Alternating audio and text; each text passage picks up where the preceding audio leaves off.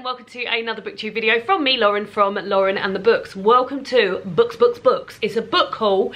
It is a relatively big book haul. Books that have been sent to me by the publishers, books I've bought from an independent bookshop for independent bookshop cozy reading night that will be going ahead on Saturday the 26th of June between the hours of 7 PM till 10 PM BST if you'd like to join in.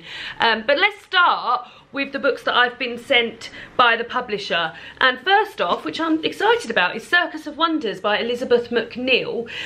So I haven't read any Elizabeth McNeil before. She is the author of The Doll Factory, which was a very popular book which came out a couple of years ago. I've got the proof of that. I still haven't bloody read that, but I've heard really good things. Now what drew me to this is that my friend and yours, Jen Campbell, she did the sensitivity reading for this. So this is set in 1866 in a coastal village in southern England.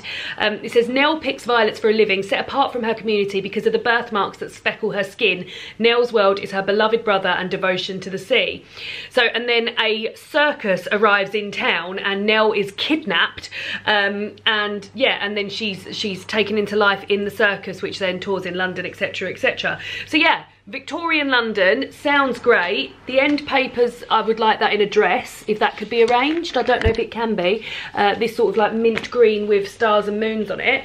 And yeah, I'm keen to read it. I'm keen to read it. There we go.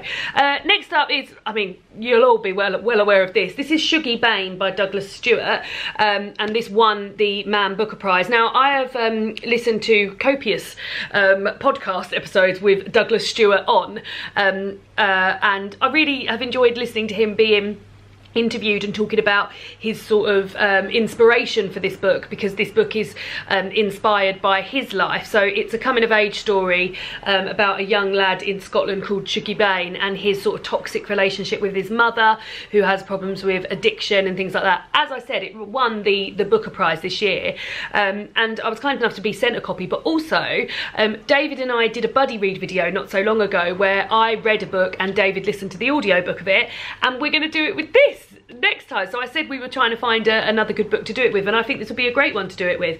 This one's going to take slightly longer. The font is very small, and I think David said the audiobook's about 17 hours long, but it's narrated by Douglas Stewart himself, I believe. So yeah, so tune in for that video. That video will be coming up at some point.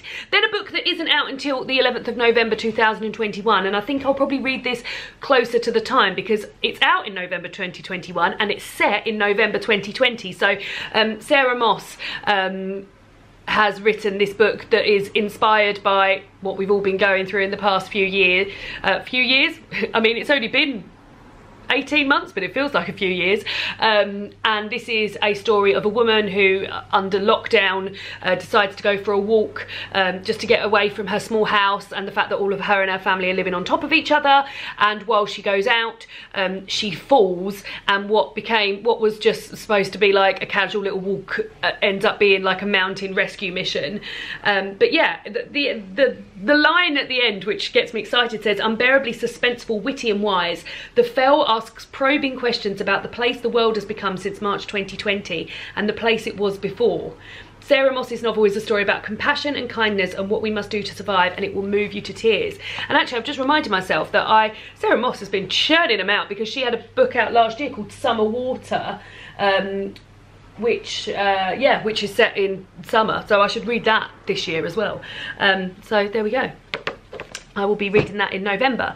And then next up is a cookery book. Hurrah, hurrah, a cookery book. This is The Geometry of Pasta, and it's the A to Z of pasta with 100 authentic recipes. So this is a really beautifully pulled together book, and I'm actually getting more and more into books that don't have photos of the food in there, and I quite like the sort of illustrations and stuff. Now this is, as it says on the tin, the A to Z of pasta, and it works its way through pasta, and it's got sort of different graphics almost rather than drawings of it. Look at those end papers as well. That's that side, and then that's this side.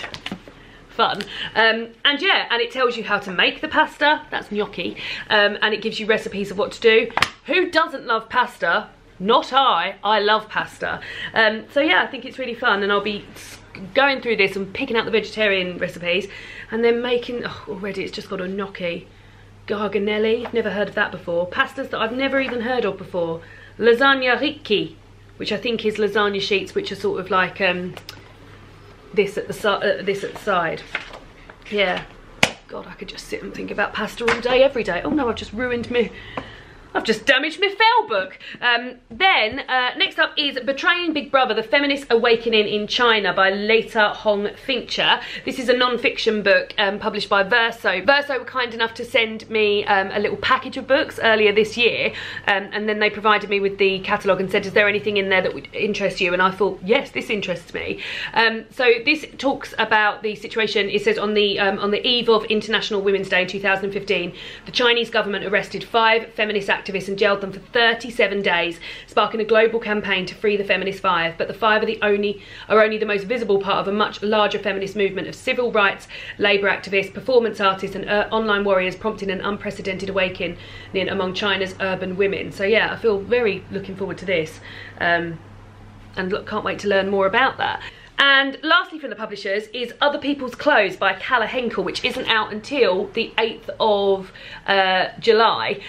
So this is quite exciting, and I always like getting sent like little bits. So this is written by an American author and artist who is based in Berlin, and this book is actually set in Berlin in 2009, and it follows 2 art students from New York, so very similar to the actual author themselves. And yeah, their sort of like lives living in Berlin. They rent out this apartment which used to belong to a crime writer, I think. They spend their nights twisting through Berlin's club scene and their days hungover. Soon inexplicable things start happening in the apartment, and the 2 friends suspect they're being watched by Beatrice. Convinced that their landlord is using their lives as inspiration for her next thriller novel, they decide to beat her at her own game. So it sounds very exciting. I also got sent some postcards. Blood, Sex, Death, Berlin. Every night you miss in Berlin is a night you miss in Berlin. And Beatrice's, and then got some German down here, which says €10 cover, 3 €1 roulette chips and champagne. I can eat some chips now. Should we have some chips now, David? What have you got there? Egg. An egg sandwich. David went out last night to watch the football, but you're not feeling too hungover, are you? Yeah, I feel alright. He feels all right. Next up are the books that I bought when I went to Harbour Books in Whitstable, which is an independent bookshop close to where I live. As I said, I'm running a cosy reading night on Saturday the 26th of June, and that is in collaboration with Independent Bookshop Week. I will link the video down below where I go and buy those books, because I go into much more detail there, but I will just show you the books that I bought, because I'm really pumped for bloody every single one of them. These first 2 I actually bought for David, but I imagine I will get around to reading them. The first one is Ace of Spades by Farida Abike Iyamidi. Then Black Kids, I love this front cover, The Black Kids by Christina Hammonds Reed. She's got burning palm trees in her glasses, it's just amazing. Felix Ever After by Kaysen Calendar. Leave the World Behind by Rumaan Alam. This I think I will read on the night, I think. Although I have been tempted, because a lot of people have been commenting on that video saying of the books that they've read have been really, really good. Loads of people, David, have said that The Black Kids is brilliant. Oh yeah? So, oh, cool. I don't know if you'll start with that. I didn't know which one you wanted to read out of The Black Kids and Ace of Spades, but maybe you'll go for that. Who knows? Yeah. Then Unwell Women, A Journey Through Medicine and Myth in a Man-Made World by Eleanor Cleghorn. This is non-fiction, and I will definitely be picking this up on the night, because I think I'm going to read like 1 chapter of this, maybe like a day until I finished it. Oh, mascara in my eye. And then The Manningtree Witches by A.K. Blackmore, which I've been wanting to get my mitts on, and I will probably save for October, for like Halloween month, to read some witcher books. And then this is the other one that everyone's been saying is really, really good. This one, Sky Day by Leonie Ross. Look at the bloody end papers on those, absolutely gorgeous. So yeah, if you want more details of those, go and head over to that video that I've linked down below. And then the last 2, this one is The Five, The Untold Lives of the Women Killed by Jack the Ripper by Hallie Rubenhold. Now I listened to the audiobook of this about 3 or 4 years ago. It's one of my favourite audiobooks. I had a really, really good time listening to it, and I always maintained that I would like to get my mitts on the book, because it has photos in it, and also because I feel like I'd like to revisit this book and just learn a little bit more about it from the very same audiobook that I listened to. And this is, I've got a community library near me, which is so adorable, and it's a little like cupboard on someone's front garden, and I donate books there, and people donate books there, and you can just take what you want. And that particular day I took this, and I also took a soup cookbook that I had, that I have, and it's out of print now. It's a Covent Garden soup for everyday cookbook, which I maintain is one of the best soup cookbooks ever, and my mum's always wanted a copy. I couldn't believe it was there, so I've given that to her, and then once we finish with these books we will give them back into the community. So yeah, I'm looking forward to revisiting that. And then the last book I've got is a book that I really struggled to get hold of.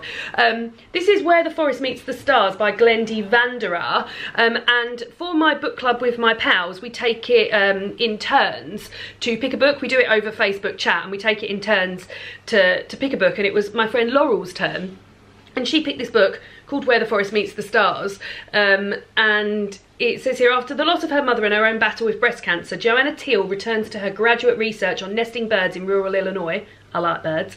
Determined to prove that her recent hardships have not broken her. She throws herself into her work from dusk till dawn until her solitary routine is disrupted by the appearance of a mysterious child who shows up at her cabin barefoot and covered in bruises. Now, one of the girls has already started this. We're not even discussing this till the end of July, but one of the girls has already started this and said she gets very big snow child vibes. Now, what I will say is that when it arrived, I was surprised that it looked quite sort of self-published, and as I said, I wasn't able to get it out from my local library, on Libby, I'm a member of 2 libraries. I looked on some independent bookshop websites, didn't have it. Looked on Waterstones, they didn't have it. And turns out it's published by Amazon Publishing. So that's probably why I've been unable to buy it anywhere other than Amazon, which I usually don't do. So that's where that is from. And I'll let you know how I get onto that. I don't have good feelings about it. I don't know why. Maybe I'm judging the book by a cover, which you should never do. But those are the books that I got my mitts on in June. Let me know if you've read any of these. As I said, I will link that video down below where I go to the independent bookshop, Harbour Books in Whitstable. Bloody lovely place. It was the first bookshop I'd been in this year. Well, since November, I think. But David and I are actually going shopping today, and I'm going to go to Waterstones, which is exciting. So yeah, let me know how you're getting on with your reading, and I will see you all again soon for another BookTube video. Goodbye!